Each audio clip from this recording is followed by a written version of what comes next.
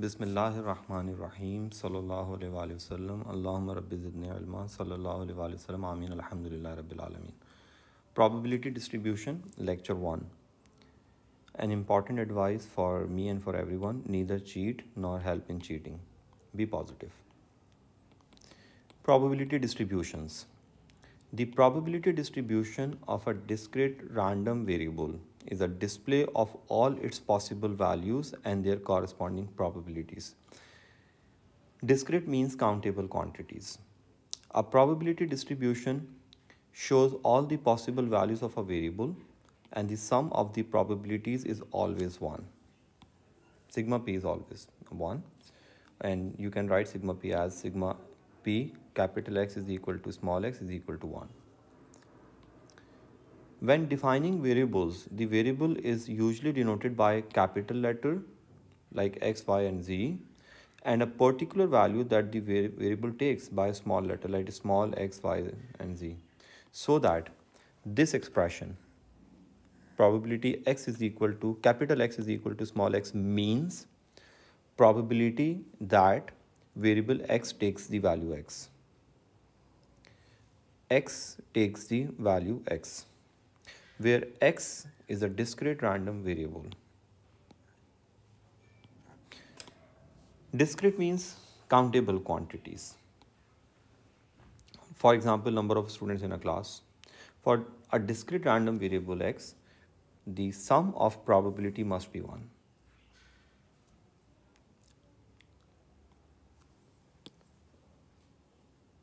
There are approaches: practical approach and theoretical approach. Practical approach. For practical approach means events have occurred. Events have already occurred. That means practical approach. And for this type of thing, we use frequency distribution. When events have already occurred, then we go for frequency distribution, and from frequency distribution, we usually get mean.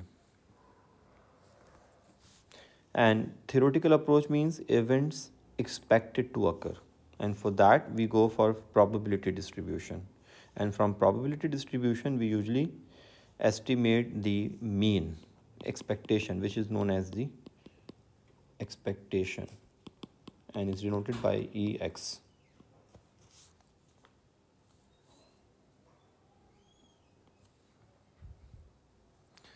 Theoretical approach.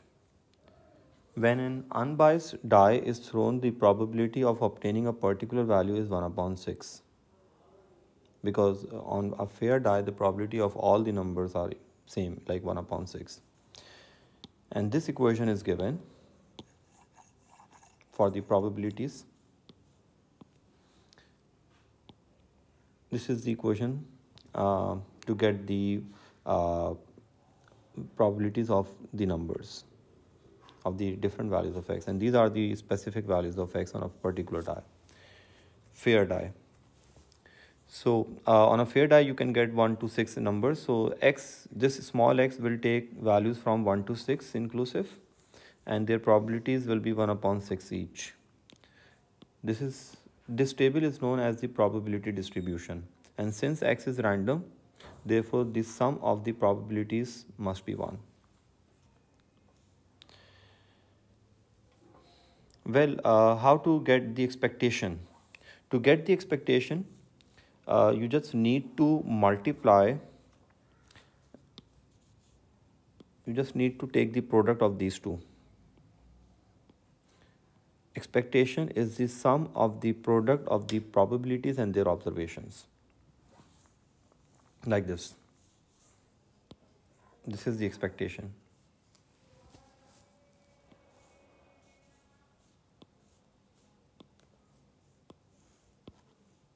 And this is the small capital X.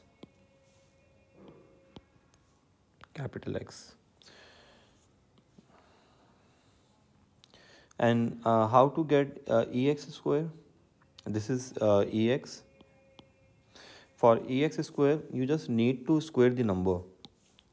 First, you need to square the number like this. square this number and then multiply a number with probability for ex square. So for ex square, you need to square the number and then you can multiply the resultant number with the probability. This is the way to get the uh, ex square. So it's here. Square the number first and then multiply the number with its probabilities. 2 square times this, 3 square times this, and so on. This is the way to get ex square. And the formula of variance is the value of ex square should be here minus square of the mean. This is the mean 3.5. So that's the formula of variance. I'm leaving calculation for you. You can do this later. Here is the formula of mean, the formula of expectation, sigma x px, and px is basically x is equal to small x. In short, you can write this just px or just p. Well, this is the formula of the variance, and this is the formula of ex square.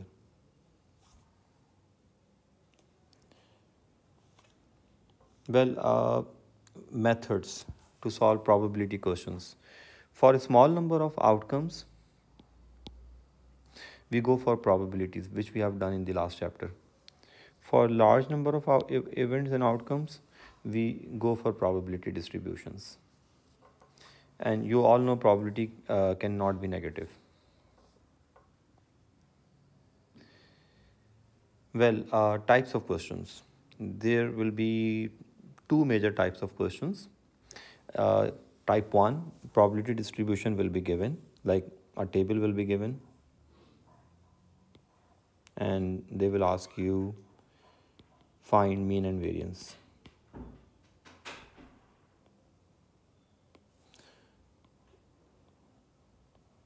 Let's suppose we have this number 1, 2, 3, 4. This probability is 0.2. This probability is 0.1, 0.4. This total is, I guess, 0.7. So this should be 0.3.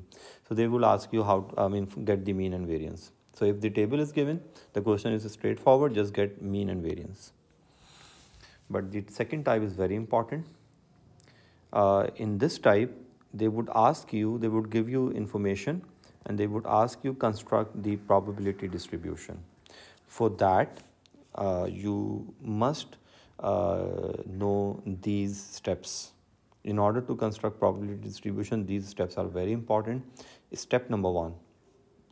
Now, step number 1 is understand the meaning of capital X with respect to the given information. What is this X? What does X represent in the question? You must understand the significance of X.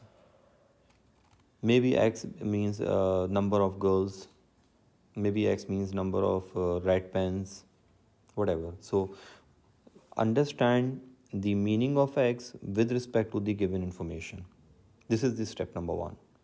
While constructing the probability distribution, step number 1 is read the question carefully and understand the meaning of X according to the given information. Step number 2, choose where to start X from. And this is very important.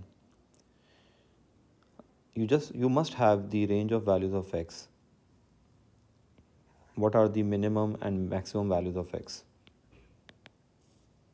You must know these things. I will explain this thing while explaining the solutions of the questions. Step number 3, choose method to calculate probabilities. Choose the right method, the method which will save your time, which will make the calculation simple. And for that, these are the methods. This is method number D. Let me write this. Method D and method E. There are 5 methods.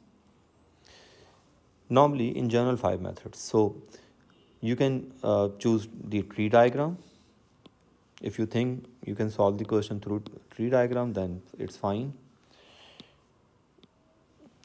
So you have option. You can use tree diagram. You can go for a sample space. You can go for possibility space. You can either go for combination, and where do we use combination? We use combination for random and without replacement events.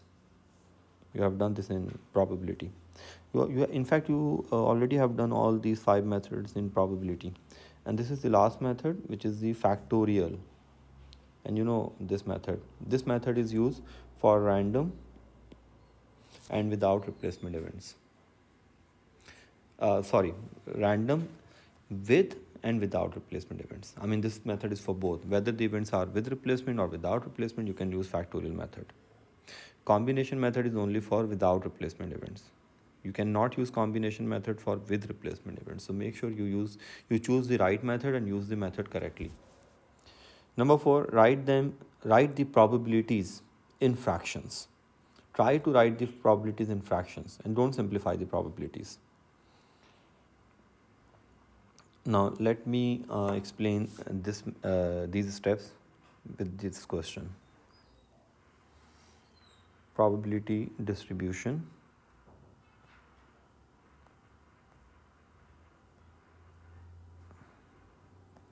Question number, I think it's 11. Yeah, this is the question.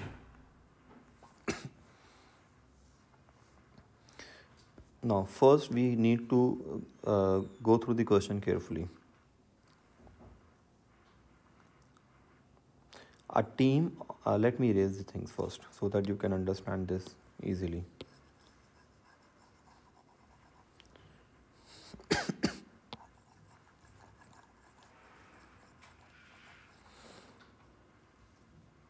Well, a team of 4, this is important, a team of 4 is to be randomly chosen from 3 boys and 5 girls. The random variable x is the number of girls in the team. Now this x is very important. In this question, x represents the number of girls in the team. So make sure you choose the right values of x.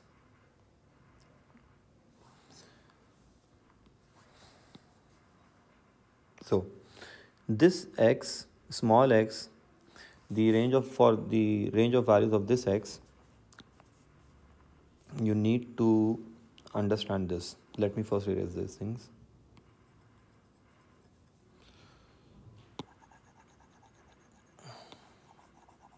First you need to write this chart. Now, how to decide the right values of x? Now this is here. See, for the range of values of x, you just need to write girls and boys here. Girls and boys. First write these things. Now try your requirement is 4 children. So first write the given information. How many girls are there? There are 5 girls and 3 boys. So write this given information here. And since you need 4 children, therefore try to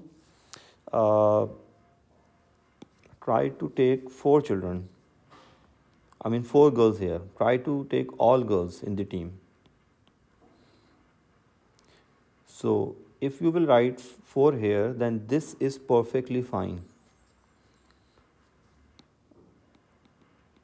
Let me change the color of the pen so that you can easily understand this. Try to use all. Try to take all girls in the team. So all means all 4 girls. Now check this, whether this is fine or not. According to NCR, this is fine. 5C4 is perfectly fine. This is valid. So all option of the girls is perfectly fine. Therefore, there will be no boy. So the maximum value of x will be 4. There will be 4 girls. Now, For minimum value of x, try to use none option, meaning no girl. That means all 4 boys. And try to check this thing according to combination 3c4. 3c4 is not valid. This is invalid. We cannot do 3c4.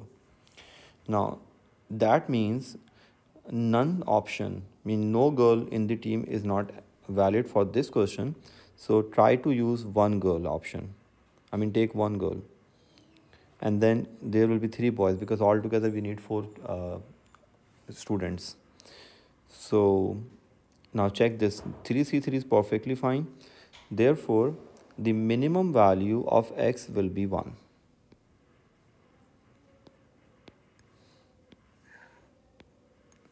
And the maximum value of x will be 4. This is the way to select the values, to choose the range of values of x. Hence the range of values of x are 1, 2, 3, 4. So we will take these values, these 4 values into table, this table, 1, 2, 3, 4. So we have done step number 2. Now step number 3. Step number 3 is calculate the probabilities of these values. Now since this event is random and without replacement, therefore we must use combination to make the calculation simple. So for one girl we can use this thing. Like through combination we can easily do this. One girl. So 5c1, 3c3 and divided by 8c4. Let me correct this. This is 8c4. In this way you can find the probabilities for 2 girls, for 3 girls and for all 4 girls, and this total must be 1. And no need to simplify the probabilities in the table. This will make your calculation simple. If you will simplify the probabilities, then the calculations will be very difficult. Now the next question of this is given that expectation is 5/2, find variance. So this is very simple. For variance we just need to square this number 1, and then we need to multiply 1 square with 1/14. Then we need to square 2 and then multiply 2 square with 6/3 square with this and 4 square with this, and then we need to subtract this answer 95/14 minus 5/2 whole square. This is mean, and that's the way to get the variance. So this is one of the question of very important question to understand this chapter. Now the second important question to understand this chapter well is this. This is a very simple question. That a table is given and we have 2 unknowns, and there must be 2 conditions. One condition is this, the total probability is 1. The other condition is given, mean is 1.05. Therefore we will make 2 equations, one with by using this mean, Ex is equal to 1.05, and according to this information this is the equation number 1, and second equation will be formed through this 1. I mean the sum of all the probabilities is 1. Therefore this is the second equation. Solve them simultaneously and then work for variance, and this is the formula of variance. We already have discussed this. You just need to square the number, square minus 2, and then multiply this with this. So here is the way to get the variance. So minus and do after this calculation subtract this thing, put minus sign and write square of mean here, and that's the final answer of variance. Let me check a question in so that we can do the calculation of mean expectation. Now this is a good question. In this question we have to do both expectation and variance. This is question number 4. I'm not interested in the table. We already have understood how to construct the probability distribution. I'm more interested in the calculation of mean and variance. So how to get mean and variance? For mean, you just need to multiply these two numbers, these two numbers, these two numbers, and then take the sum of their products. So 0 times 1 upon 7 will become 0. 1 times 4 upon 7 will become 4 upon 7. This will become 4 upon 7. The answer is 8 upon 7. Leave your answer in fraction form. It's better. Otherwise, you have to give your answer up to 3 significant figure. But always use exact number in the later part. Like always use fractional value here. And for variance, we just need to square this number. 0 square times 1 upon 7 will be 0. 1 square times 4 upon 7 will be 1 this thing, like 4 upon 7. And 2 square times 2 upon 7 is here, minus square of mean. This is the way to get the variance. Now, one very important thing, the new possibility space diagram.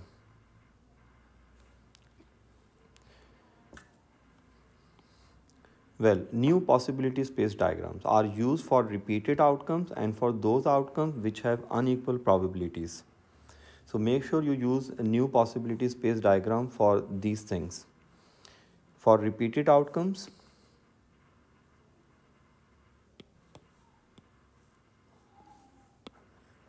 right, and for those outcomes which have unequal probabilities. In these types of diagrams, we do write the probabilities of the outcomes like this.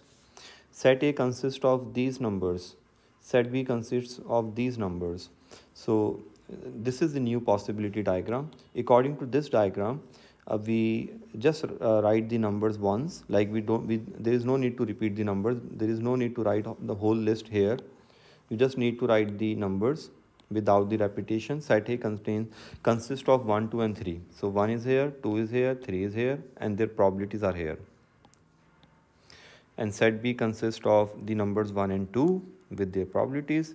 And since we have to, the question is X means sum of the observations, sum of the numbers. X means sum of the numbers. So X is sum of the scores of A and B. So 1 plus 1 is 2, 1 plus 2 is 3, 1 plus 3 is 4, and so on. So when there is just one operation, then do the operation. There is no need to list the numbers.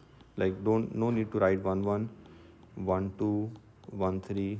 I mean, there is no need to list the numbers when there is just one operation, like just addition.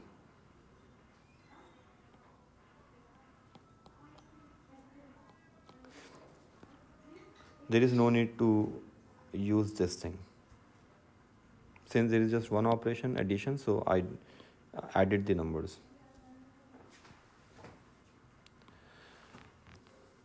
And this is the way to get the probability of this number 2.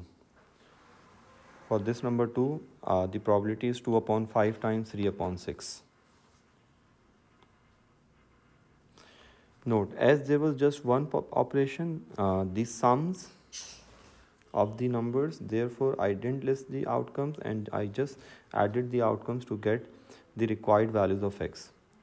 If we had 2 or more operations, for example addition and multiplication, then we had to list the outcomes like 1, 1, 1, 2, 1, 3, 2, 1, like this. Now let me explain this thing with this question. Question number 5.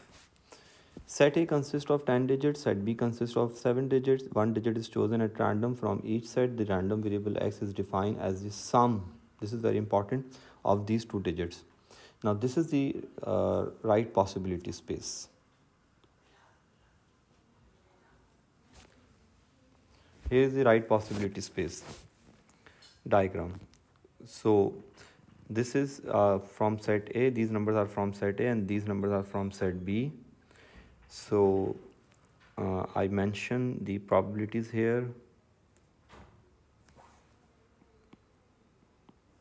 and since X means sum of the observations, sum of the 2 digits, therefore I added the numbers, like 0 plus 0 is 0, 0 plus 2 makes 2, 0 plus 4 makes 4, and so on.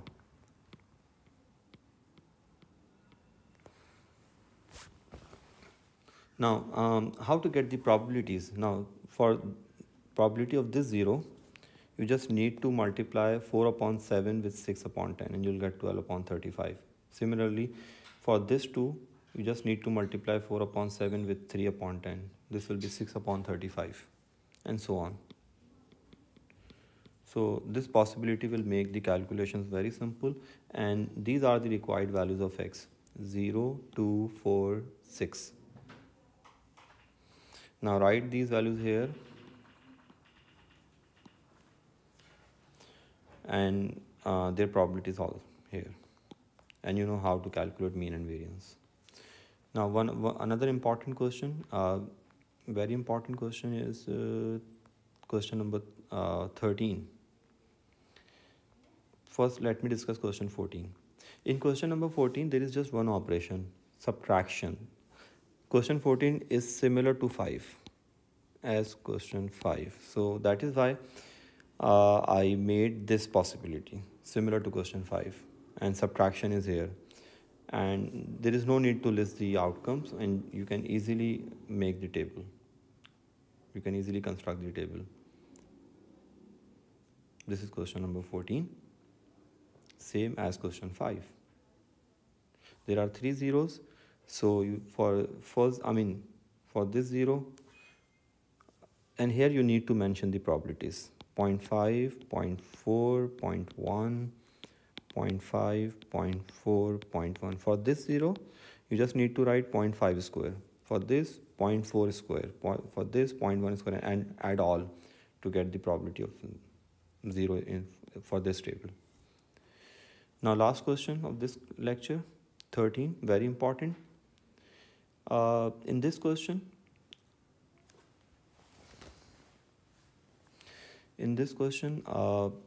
we have two operations, sum and product. Therefore, I made this possibility. I list the outcomes, in fact.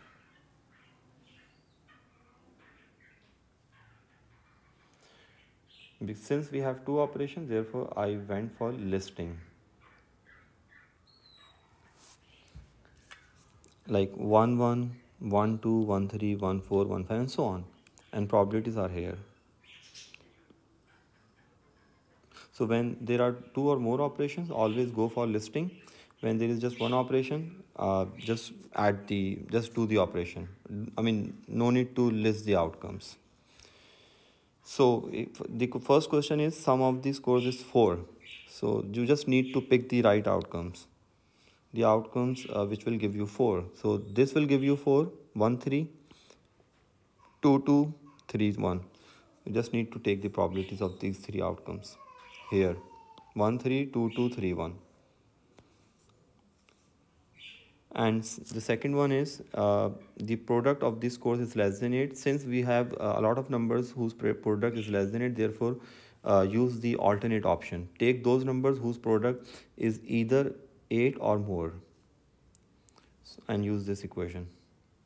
So these are the numbers: 3, 5, 3, 4, 3, 3, 2, 5, 2, 4. There are 5 options, 5 outcomes whose product are greater than 8.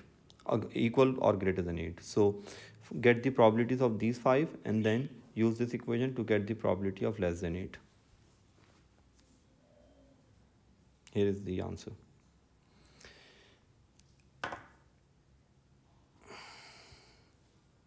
Well, I will discuss the solutions of some important questions, the leftover important question in my next lecture, inshallah, soon.